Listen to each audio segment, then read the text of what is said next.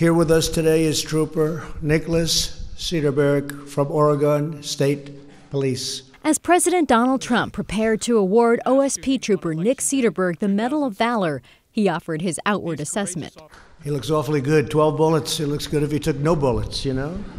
Some pretty good doctors, I guess, right? Great job. The White House ceremony was far removed from Christmas night in King City, 2016. So somebody watch my left side up here. That's it.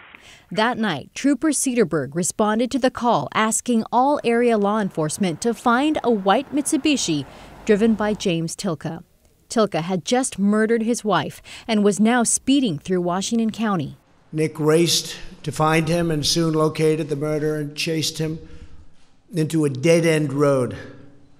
The suspect made a U-turn, rammed right into Nick's car, and then immediately opened fire. Tilka shot Cederberg 12 times at close range. Cederberg returned fire, and as backup responded, Tilka shot himself in the head. Cederberg would spend the next 48 days in the hospital. After a very tough recovery, Nick survived, and Trooper Cederberg, we are very honored to have you with us in the White House. Thank you very much. Great job.